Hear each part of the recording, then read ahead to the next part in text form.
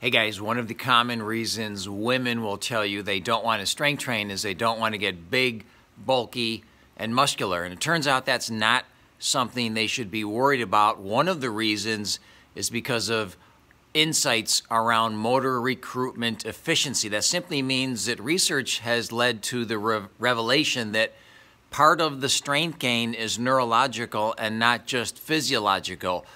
The neuromuscular system becomes more efficient at generating force without any increase in muscle size. So you can gain good functional strength, health benefits, muscle tone without building enormous muscles. That's one of the reasons why women shouldn't be worried about building big muscular bodies when they strength train. This is day 1221 of Train Like a Champion.